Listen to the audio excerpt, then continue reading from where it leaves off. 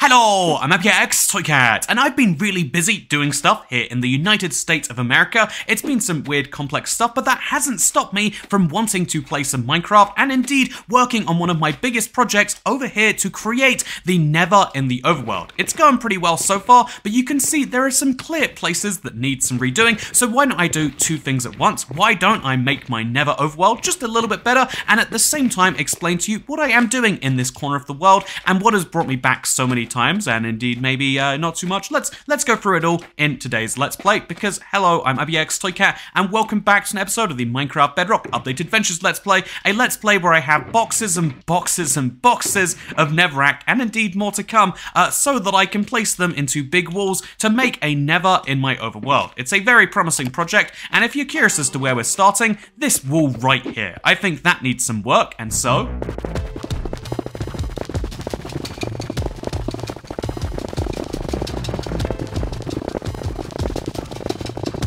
Wow, you can see the difference already. I feel like I'm much more in the Nether than I was before, but now the bits that don't have a wall are even more visible. I think I have to keep the wall going all the way over until it's hidden behind this building, so at least from here, I can have a fully nethered up section. So, you know, more fun block placing time. Go!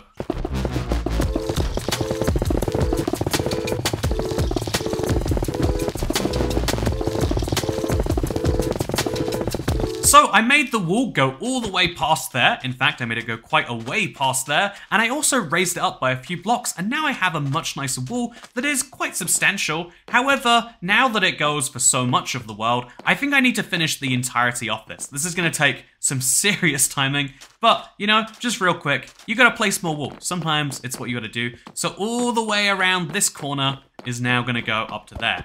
How long will it take me? Probably too long, but you don't have to see that because, wow, magic editing time.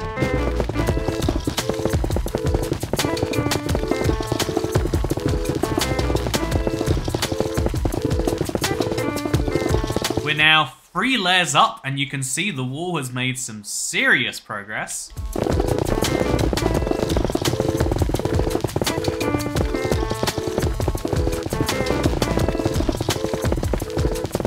And now it's another block taller. Whoa. Honestly, it's starting to blend in a lot more. It looks the same between runs now. But still.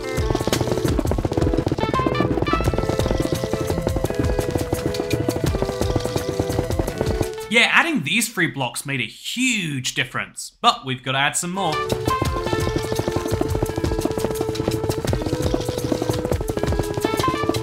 Looking pretty good, right? I mean, it's nighttime. It's been a lot of time spent. This looks really cool. I like it. I like it a lot. And so now we have walls around almost all of the world. They're not the same height. Now we just have to work on the ground. So all of this is going to be covered in netherrack, and maybe we make this into an ocean of lava. It's already an ocean, I guess. We make it into a lava pit. But yeah, for now, things are pretty good. Just got to get right back to the netherrack placing game. But next time, it's on the ground. So the first 3 blocks added something nice to the height. The second 3 blocks made it feel like a real wall in the ocean. The third set of 3 blocks is where diminishing returns started to reset in. And the fourth one was much nicer, but I think where we are now is a really good place to be. You can definitively tell where the Nether is supposed to end, and although there's ocean here right now, that's not going to be there for long. In fact, I've got lots and lots of plans here, but the first and perhaps most important one is to place some netherrack on the ground. I mean, obviously, having this ocean be made out of lava or something else, having some land plans is a really good idea, but it's important to define where the Nether is and where the Nether isn't. And again, this is an old style Nether, so we will be using just netherrack to make the, what is it called now, the Nether waste biome, and it is going to include the edges of right over here. So yeah, this little corner of the world might make the most sense to replace with lava, because again, I'm trying to keep the vague sense of the terrain that exists right now. However, having a big border that has lava going right up to it does look kind of unnatural, so I think this is one of the few places where it makes sense to build an island from scratch. There's all sorts of weird considerations like this that I'm going to have to start going into, but yeah, we'll go a little bit down below the surface and then just later replace it with some blocks. It'll be real nice. However, speaking of real nice, yeah, this is the big project. This is the point from which I'm going to be building it onwards in this video, maybe with a little bit more daylight. And yeah, the reason for this is because this is a huge project that's going to take a lot of time, and honestly, big projects are an important opportunity to not only build and shape your Minecraft world, but also to really think. I think Minecraft is a great game because in the later stages of the game, you can really start to evaluate and consider some things, like the situation I've ended up in right now, where, like I mentioned, I'm in a very interesting situation geographically speaking, but how and why does that come to be? What is the deal with that, Mr. Toycat? It's something that is super important to talk about, and don't get me wrong, I think that it's incredibly important to talk about things, but I also think it's really easy to just avoid doing so. I think when anything's super important, you'll do basically anything you can to avoid talking about it, and if that has to be, oh no, there's a drowned right here, oh, we better kill that, and, you know, if that has to be like, oh, well, you know, where are we going to place netherier next? Over here? Sounds good. Then you can use that and it'll be just fine for it. Except, oh, you know, I really should get a bed over here, shouldn't I? I'm just kidding, of course. Like all good problems, the bed can be pushed off till tomorrow at the very least. And honestly, you can do this with most of your problems, including talking about some important stuff. But like, I really do want to talk about something else first, because 1.20 has been having like a big resurgence of a reveal this February. And I think that's interesting on the level of like, you know, as a PR, like as someone who technically makes their living in marketing, I always see it interesting to see how various companies choose to do this. More and more the method of don't announce everything, try to just release it at the last minute is gaining some real steam, and I think that's probably telling us something about how overhyped and overmarketed certain things can be, but it's also telling me something very interesting about the way that, you know, like they're approaching things as a whole. As a studio, they're trying to realize that, like, yeah, we have for so long, like, kind of overhyped things. What's the best way to undo that is to do the exact opposite. What is the opposite of overhype? It is underhype. It is don't really even talk about your thing until you're ready to share it, which is a lesson that I think would be valuable for more and more people to learn. But the other interesting debate that we've been having as a result of 1.20 is, because, you know, there are quite a few decorative-only blocks in this update. I think the torch flower is the one that really sparks the biggest conversation. Does every block... Oh, I think the cherry blossom leaves too, though. Like, a few people have said, shouldn't the cherry blossom leaves, like, drop some cherries? And obviously, they're not cherry leaves. Like, cherry leaves are... That's a separate plant that looks like this. A cherry blossom is just a type of the flowering stage that exists in plants. But, you know, the more interesting debate there is, like, so... Does it need to have a use? Can cherry blossom leaves be valid just because they are leaves that are pink and they're pretty? And I actually think the answer is kind of yes. It's weird to me that the answer is yes, but I actually think it is. And to go a step even further on this one, because why not? I think I would even go as far as to say, also I'm going to make just a few of these blocks a little higher up, just so we have some more texture here. I think I might go as far as to say that more and more blocks should have uses. The cherry blossom, you know, like isn't the one that comes to mind, but the torch flower is a great example of like, yes, there is a real life thing called a torch flower, and it's not luminescent. In fact, if you look at any real life plant, with very few exceptions, they're not going to be luminescent because that's, well, I think bioluminescent because it's biological. You know, like that's not a real thing that happens in the world. That'd be ridiculous to expect it, I think you could say quite rightly. However, at the same time, okay, this should be enough that if I drain the water off here, it will look kind of interesting. But now how do I stop the later lava from just pouring down onto this? I guess I've got to make it a bit taller in some more parts, just to make sure that it does survive. Yeah, that's what I'll do. I'll have some extra height, like, in the corner itself, just to have something to kind of place on top of, and also to make this corner right here slightly less harsh. But yeah, like I was saying, I think that... Grab some more netherier now that we're full. I think that there is this really interesting, you know, question about, like, does everything need a use? And, you know, a lot of people, like, fall down very heavily on their sides of, like, well, of course, you know, like, everything doesn't need a use. Things can just be pretty. But I made a Twitter thread about this, and first of all, that seems to be the vocal minority. About a third of people agree that, like, well, things can just be pretty, and that's enough uses for them. But I think that, you know, looking at it a bit more objectively, that's actually a terrible, you know, that's not the majority opinion, but it's also a terrible point because most people, when they point to aesthetic-only blocks, actually miss it. I mean, here was a really great comment. You know, I respect this person for saying, like, well, the question should come down to, is the grass block valuable without a use? And if you look at the grass block, I think the sand block too, they both look like they're solely there to provide, you know, that the grass block exists so that you can see there is grass in your world. It's there to represent grass. It doesn't need to have some amazing use where you can enchant your nautilus shells into firework rockets or whatever insane dumb thing. It's much better as a aesthetic block, right? However, the funny thing about grass, as an example, because it's a lot of people do point to blocks that are basic like this. The funny thing about grass is grass does have a function. Not only, okay, so let me show you something amazing right here. Not only is grass useful because you can use it to expand to other blocks. So here you go. Now that grass will expand onto this dirt. You have to trust me that it will. You can turn it into pathway blocks. Pathway blocks don't ever have mobs spawn on them. But also, if you bone meal the grass, flowers will grow on it. If you bone meal, for example, Netherrack over here, no flowers will grow on it because it's sand. Sand doesn't have flowers growing on it. And I think that's a really interesting example. Also, look, you can see I'm working with the terrain here. There's going to be a big Netherrack mountain that leads up to this little structure, I guess. Because I think I drained a little lake and then put Netherrack at the bottom. Honestly, it's one of those big questions. Why do you do anything in Minecraft? Is why did I do this? It's the same answer. There's no good reason. But yeah, I think like ultimately, not everything needs to have a direct use in terms of like it needs to help the player be more powerful. But I think every block can make Minecraft better when it has more of a use. But there's this thing about questions where it's kind of down to what you're asking. If you say, should every block in Minecraft have a use? That's a ridiculous thing. If every block in Minecraft has a use, then every block feels artificial and a bit over the top. But if no blocks in Minecraft have a use, you don't have a game. And so, are the more blocks in Minecraft with a use, the better, is maybe an interesting question that we could dive down. But the one that we can definitely answer is like, well, you know, is Minecraft better when they add more features? Yes, that's why there is this big question around updates and hype.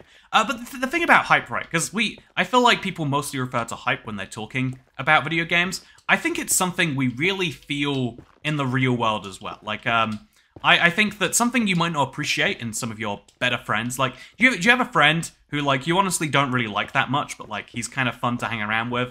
I know everyone has this type of friend. It's an archetype, especially the younger you are.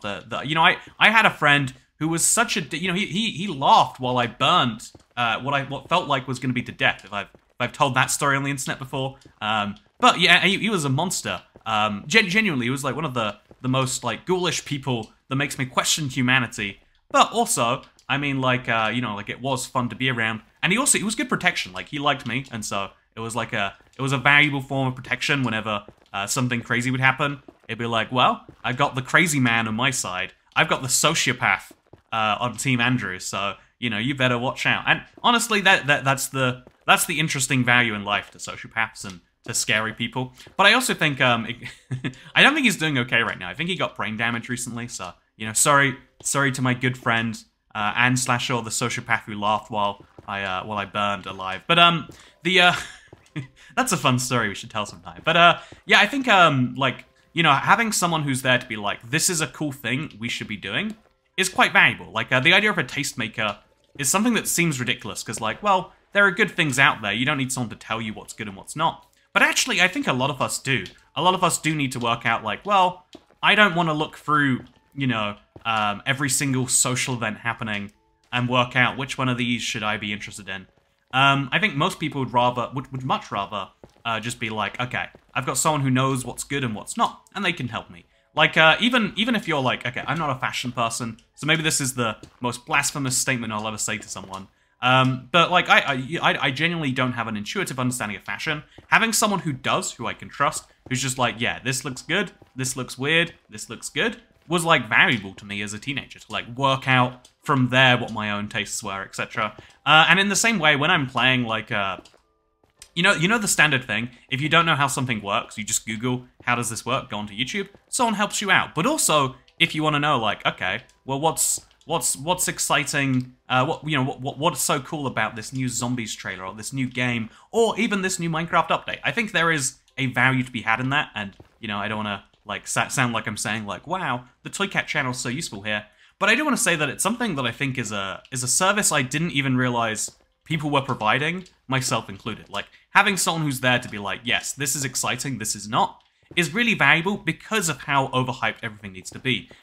There is a new exciting trailer for everything. Even when Minecraft teams up with Crocs, they released like this fun set of trailers where like, ooh, he's in sports mode, and then he's in relax mode, and then he's... I don't think Crocs have a sport mode, but, you know, even if they do, like, this is a ridiculous trailer to try and get you to buy a pair of shoes, like, you know, come on, Minecraft, I thought you were a video game, I didn't know you were a shoe marketing company, but, you know, like, if you are excited for Minecraft shoes, this trailer is great, but if you're not, you don't know, like, should I care about this? I know that Crocs exist. Is Crocs teaming up with Minecraft a big deal? Or do they team up with a bunch of people? That's, you know, these are all the questions you'd like to know the answers to, but which you might not. Also, I really shouldn't have left my shulker box all the way over there. That was probably a big mistake. But since, I probably need to go get a bed sometime soon anyway. Yeah, I think it's, you know what, it's sun's gonna go very small time, so I guess I'd better get ready for that. Oh no, I have Netherrack here. I don't have to get ready for anything. Yeah, the what, like, having like, it used to be that, like, well, if there's a marketing budget for something, if people are spending a lot of money on it, it has to be good, because why would people try to get you, you know, like, a bad product can't be marketed into popularity.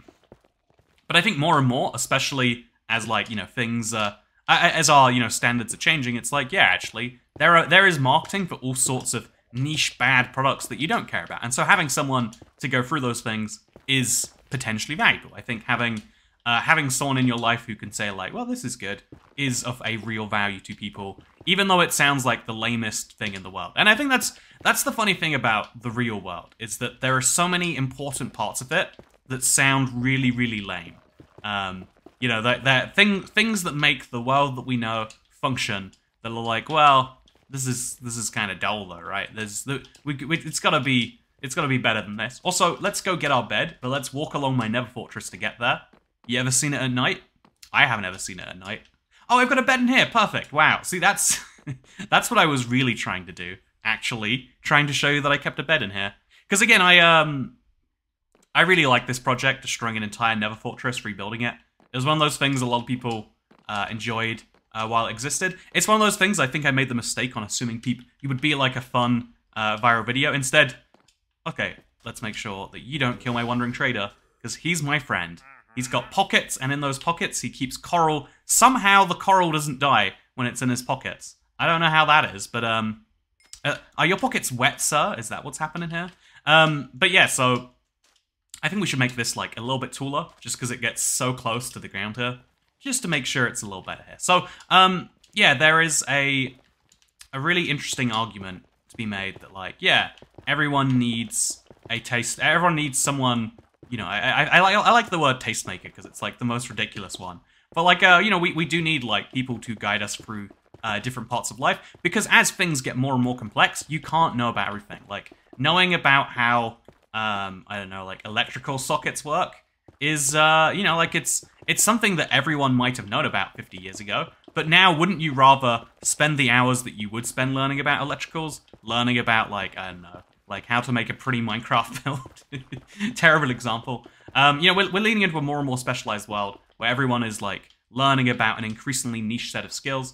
And, okay, now it turns out I did take my red shulker box. I have entirely forgotten that. My memory is very good, trust me. Besides when it's terrible, my memory is great.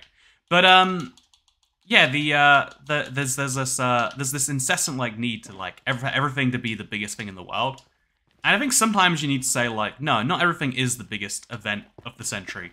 Not everything is the big thing you need to watch this exact moment now. This can be good enough for later.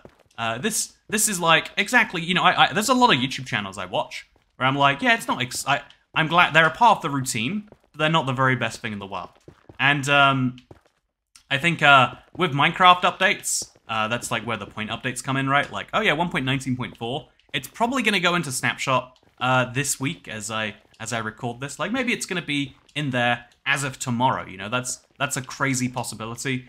But, you know, like, ultimately, like, it's not an exciting overall update. It has one cool feature, but it's coming out, and it'll make Minecraft a little better. If you want, you could use it as an opportunity to then, you know, like, go and get those mob heads in survival. Like, actually, you know, are the mob head note block things already in Bedrock, and I just forgot about it. But, you know, like, as that small things coming out are important, because if everything is the biggest thing you've ever seen, there's this fun thing about, like, getting used to things. Like, if everything's the biggest thing you've ever seen, then nothing is the biggest thing you've ever seen. Shocks and awes only work because they happen once. And this is an interesting thing I've kind of come into with the traveling world to some extent. Like, so to move into my real talk now, now that I've scared people off by talking about marketing and hype and just placing Netherier for God knows how many minutes straight, I think let's talk about it now that I know that you're only here if you actually care. I used to have this real big belief that traveling, because I really like to go and explore new places. The first thing I did when I had independence and had any amount of money, like it cost like £5 to fly to Denmark, and I was like, I'll just do that and see what happens. And then I was like, oh, I should go check out Slovenia, and then so I just like I've been continuously like kind of traveling. You can see some of the early travels on my second channel. Like it's only like 7 years ago I'm talking about, so I'm not going to pretend I'm a guru, but I am going to say that like I really like going to new places because I have this like big thing inside of me that realizes that life is different based on where you're from. If I was born in the US rather than just, you know, like spending time here, I would not only, I mean, like I've said this before, but I would be fat. I am surrounded by so much good food all the time here, and it's like it's amazing, but I have to put a lot of effort into like, you know, not falling into that. Me as a teenager had no impulse control on food, so I would be, you know, fat, obviously, is the joke version, but I also would be very different. Like I think the way that I viewed, for example, government, the way that I viewed money, the way that I viewed even something like guns, right, or healthcare. Healthcare is the fun one. Like, well, you know, like I'm once you're surrounded in a system where it's like, oh yeah, if you need to go to the hospital, you go to the hospital. You know, like that. I was shocked as a child to learn that pets don't get free hospital treatment, and apparently, you know, they don't in the UK. Fun fact, but like that, there's an example of like a defining view that, like, to me, it seems so obvious that, like, well, this is like a thing everyone deserves. Like, you know, you can't die just because we're not going to the hospital. But that's my view because I'm from the UK, where it is effectively, you know, it's not human right, it's a taxpayer right, I guess you could say. And so, but like, if you were born in the US, it's like I've seen some convincing arguments that, like, well, you know, there's no such thing as free. Obviously, that's a lot of people say that it's free, but that's not actually. You don't just make things not cost money by saying words like that. But the more salient point is like, well, you know, all the people who currently get paid for that, you'd have to be saying like, well, you are going to have to work for free, or you're just saying like, well, we're paying for this still, just in a different way. And what you know, like it's so you're not actually making it a right, you're just making it an obligation. And you know, some rights are better as obligations. Like, you know, you have the right not to be murdered. But we don't say it that way. We say that if someone murders you, that you have an obligation not to murder other people, and if you don't meet that obligation, we send you to the bad place for a very long time. So, you know, in the same way, like, the views on healthcare change just because of where I was born. I like to believe that it's this really deep-seated value, but if we're being totally honest with ourselves, it's because of where I am in the world. You know, a lot of Americans who hate the system of governments in which they live, it's because they are surrounded by it all the time. A lot of other countries aspire to have a stable system that works in the same, maybe not politically speaking, but like, you know, you get what I'm saying. Like, there is a lot of things about how you view the world that change solely based on where you happen to plop into it. So that's why I've always found traveling to be interesting. It's like, the longer you are somewhere, the more you can like understand that place and why it exists. It's not that people who just live in a different set of borders to you are evil, it's that they have a different value set. Like, even some of the ones I find most incompatible with my own beliefs, it still comes from a understanding of like, also look, the grass spread, the grass has a use, and it doesn't really if you then replace it with Netherier, but the idea is still there, okay? Anyway, you know, even the most useless seeming block in Minecraft, I think I named just 3 uses there. Dirt paths, flowers, spreading to other blocks. You know, there's it changes the color based on which biome you're in. And so, you know, isn't that kind of useful? Anyway, so I like to travel for that reason, and I during you know, the pandemic, there was an opportunity or like, it wasn't even an opportunity, it was like it was a do this or, you know, like consequences sort of thing of like, come spend some time in the United States of America. And that was like quite fun to me because I've always been very acutely aware that if you spend like 7 days somewhere, some people do this, they spend 3 days somewhere, then they're like, oh yeah, it's so much better in Napoli than it is where I am right now. You know, some people like, you know, like they're like, oh yeah, things are just so much better in Paris, France. By the way, I don't know why people have to like name the country after Paris, as if there's any other Paris that you'd be referring to. Like, oh yeah, life is so much better in Paris, Texas, is it? But anyway, point aside here is the interesting thing. Also, we've used up a full shulker box of Netheriac just today. If you count the building the wall, I used up 4 shulker boxes of Netheriac. I'm just pounding my way through this stuff. Apparently, if you cover your world in it, it takes a lot of Netheriac. Who would have ever guessed that that could be true? I think I'm gonna go, you know what, just to make this easy for myself, I'm gonna go do that little island in the middle of the ocean too. It looks like a nice, easy one to Netheracify. And I'll make it like quite tall, because it's, again, in the middle of the ocean of what will be lava. Yeah, I think, like, if you have to spend, like, some real time somewhere to really understand somewhere. Like, you know, maybe years, even. If you want to truly understand, I don't know, New York culture, you can't just visit for a weekend. Or even for a month, you might have to spend a lot longer there. And obviously, like most things in understanding, it's not that you don't understand it or you do. It's that you increase your understanding the more you're exposed to something. But, yeah, basically, so I always assumed when I was younger I would live in the US. And so when the opportunity came up, I was like, yeah, okay, let's see what this is all about.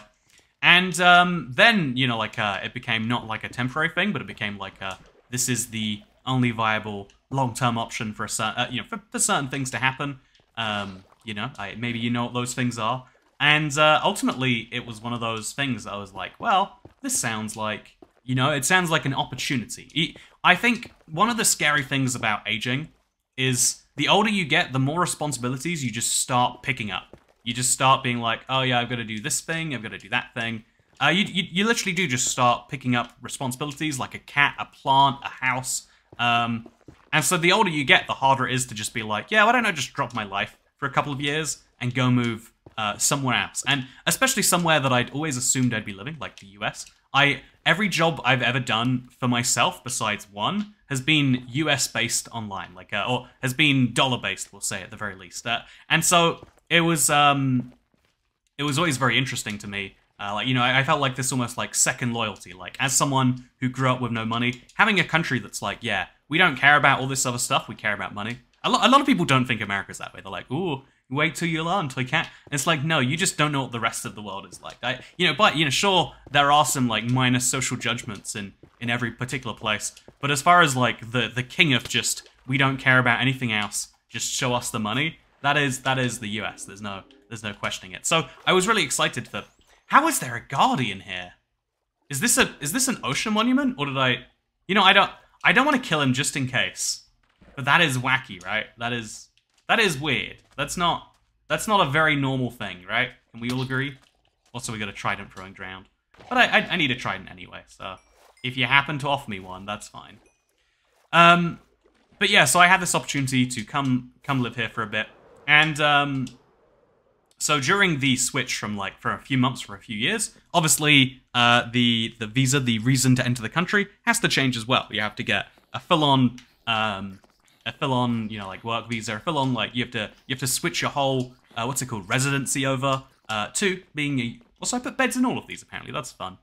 You know, I had to, like, switch a lot of things over to being here, and that means going through the full legal process. And fortunately, most people, by the way, I'm very fortunate that I'm in a group of people that actually can get a visa to the United States. For most people, even, you know, like, European countries, it's very tricky to just go to America. You can't just say, I would like to be in the United States, sir.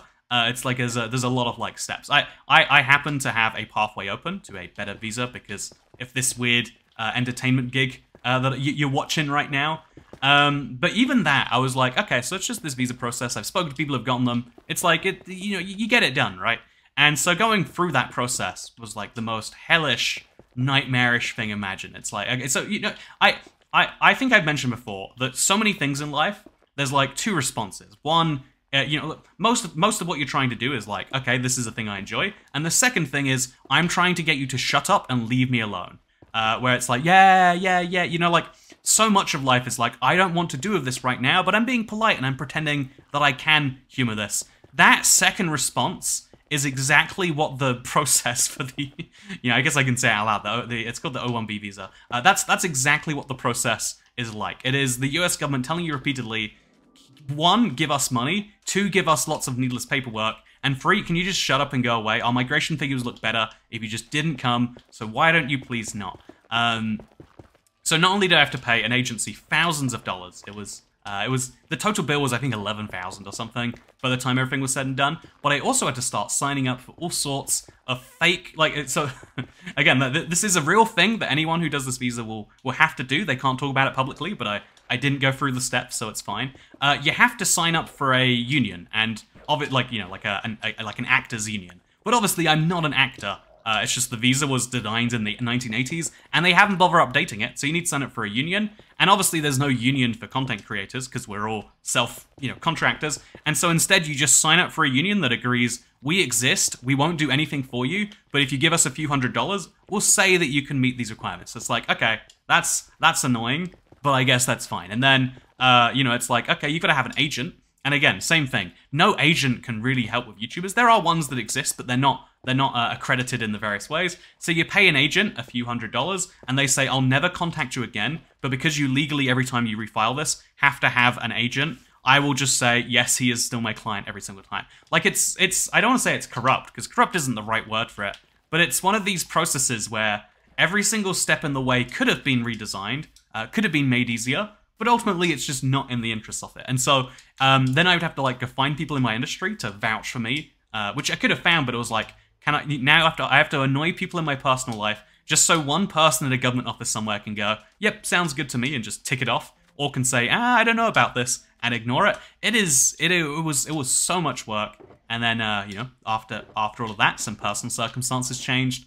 To be totally honest with you, I've gone through a change in a living situation, a change in relationship situation. It's been a whole thing that has basically just led to the and in some part the two events are linked. Like having to go through a very bureaucratic government process it's a strain on what should be most people. But again, I was talking about friends earlier. Your friend that you don't really like that much, but he's cool and he knows what's up, and also maybe he protects you, that type of friend, right? Having that friend would be really useful. Having that friend, if you had to pay him $11,000, otherwise he wouldn't be your friend, and in fact would cause some real issues, you would immediately be like, well, no, well, let's just say you had to pay someone else $11,000 for him to stay friends with you. You'd be like, ooh, I don't know about this one so much. And so, having extra stressing points, not really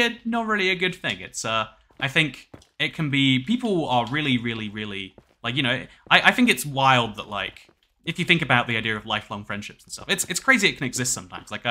I think it's something, people are always going through crazy things and changing and growing and evolving, etc. And so to have that on top of having some additional stresses, maybe placed on you by a third party, maybe at extreme, with extreme, what's the word here, duress or whatever, it was just one of those things that made me go, quite loudly. And yeah, that's basically the situation.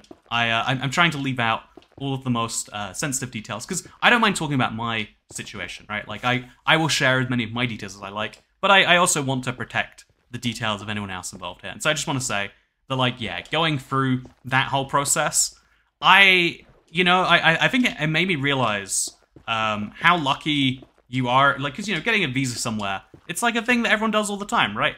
But I think it's it's given me a new appreciation for the places that you can live without having to apply for one. The ideal is everyone looks at a visa and says, yeah, we want to have people here who are safe, who are maybe going to bring benefit to the economy, because every country ultimately is just a club that you happen to be a member of. And so if you're going to let someone into that club, you want to make sure they're a good applicant. You don't want to have any bad members in your club, maybe you could say. But when you see it at a certain point and you're like, yeah, it's just this lazy part over there where we realized we could make some money because these people are desperate. There's a slight different tune that you can have from that. And so, yeah, if there's one thing I've learned from the whole process of being temporarily in the US and then not, it's that. And so why am I here now? What am I doing in a country where, like I said, the process has been declined? Ultimately, so I have a lease on an apartment. I'm going to stay here until that is good on the, again, not on the the previously aforementioned visa, and also staying within all the rules regarding You know, like I cannot work for a company. There's a lot of fun rules about what I can't do. But still, I've got an apartment here. It is being paid for, and so the goal is to use it as much as I can, and obviously to sort the place out and bring whatever I need to bring out of here. It's going to be a process, but ultimately, isn't everything a process? The process of turning my little island here into a big nether is a very long, and it's going to be a very long process. But ultimately, I think I'll be better off for it. I think it's easy to look at something and be like, oh yeah, I'm just going to be in this place alone in a country where I don't have the same social support networks that I had before. There's a part of you that can look at that and be like, wow, that's kind of scary. But I also think that, like anything, maybe you can see it as an opportunity. Maybe even I should. This is like positive thinking. If you ever want to do it, you can see anything in life that is a challenge also as an opportunity. Instead of seeing it as like, oh god, I have to do this thing, see it as a branching path. And a lot of those branching paths are like, okay, I see I see a wallet on the ground. Wow, that's going to be so annoying to return. Or maybe you have a crisis of like, oh, I know I'm meant to return this, but I really don't want to. Instead, think to yourself, either I keep the wallet and, I therefore make some money, or I get to return it and feel real good knowing that I could have just not, and I chose to do it anyway. That's something that made me feel so much better about, like, any nice act I do, is the... maybe this is, like, the most monstrous thing that makes me a serial killer, sociopath that doesn't understand human emotions. But the moment you realize that every nice thing you do is actually an option, people will do a really good job at convincing you that it's not a choice, and that you have to do it that way. That's a way that some people need to learn morality in the world, sure. But when you realize that everything you do is a choice, even the most ridiculously, like, you really should do that things, they're still choices. Even the things that you definitely should do and really should not see as a choice, it's still a choice at some point down the line. And so at some point down the line, you get to decide, where do you go on that choice? And so I could have just decided, like, okay, I don't want to come back here. I'm not gonna deal with that. I'm just gonna be in the UK. Things are perfectly happy there. I'm in a very advantageous situation. Like I've got a place in the UK, in my favorite city in the UK, in fact. Instead it's an opportunity. Instead, even like the saddest thing, right? Even the things that cause all the tears and all the sadness. It's like, okay, and now this is where things change. How do they go after they change? Do they get better? Do they get worse? Do they get a lot worse? This is something you can't know. I think ultimately more things go well than go poorly overall, right? If you really zoom out in life, you can say that, like, in general, more the bad things you don't think of as bad decisions, but the good things you can think of and be like, yeah, I made the right call there. But to make good decisions, you've got to make decisions, and to make decisions, you have to be aware you're going to make some number of bad decisions, and that's where I currently am at. I'm exploring an opportunity, and then where does my life go after that? It's something I'll have to see. But for now, I've got a place in I'm in Las Vegas. I am going to be leaving and then coming back, and then I'm going to be like settling up the whole thing. And so for the next couple of months, you'll see me, or rather the next 3 months, you'll see me come back and forth. If 1.20 has a release date, I'll probably specifically go to the UK so I can be in the right place for that. But otherwise, this is where I am, and where I will be for a few more months. And so, yeah, I'm enjoying Las Vegas. And honestly, I've been here in the summer where it's just been burning me. Like, I like living. I like the American West. I think the geography of it's beautiful. I love the the attitude towards, like, you can do basically anything you want. It's very fun. There's a lot of this whole, like, city that I'm in right now is founded just on the idea of, like, what if we allowed gambling, this big no-no, in every other state. There's something very fun I find about that, but also it's just the climate is really cool in winter. Like, it's usually too hot and burning in the summer, but in the winter it's like, ooh, instead of being freezing cold every day, it's perfectly neutral. And so, yeah, I'm going to enjoy the rest of my day today. As you see this video, I'm probably there's a nice little climb in the desert I've wanted to do for a while. I'm probably going to go do that. I don't know for sure. Maybe this is the last video I ever upload because I died doing that climb. There's some fun sections, some ropes in it. I'll tweet that out on Twitter, @IBXToyCat. But yeah, for now, I hope you all enjoyed this video. I hope that it explained roughly where I am and where I'm at. And also the fact that, yeah, I'm trying my best to see it as a opportunity for the future. But if you just want to understand where I'm at and why I'm here, I am in Las Vegas for the next 2 months, and I'm here because things be crazy. But no matter how crazy things get, you've still made agreements and leases and all that stuff. And so I'm trying to take advantage as best I can of that.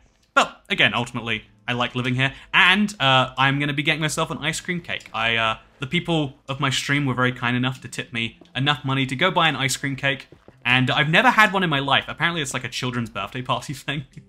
But yeah, you know, see, that's the thing I would have experienced if I was born in the US that I haven't. So yeah, there's going to be all sorts of fun experiences that I get to have, and I'll share them with you both here on the YouTube channel and via Twitter at IBXToyCat. You know, assuming I keep using Twitter, that's a whole fun conversation we should have sometime. But yeah, thank you very much for watching. I hope you all enjoyed the progress I've made on my little island today, and I look forward to seeing more of it on the streams this week. Goodbye.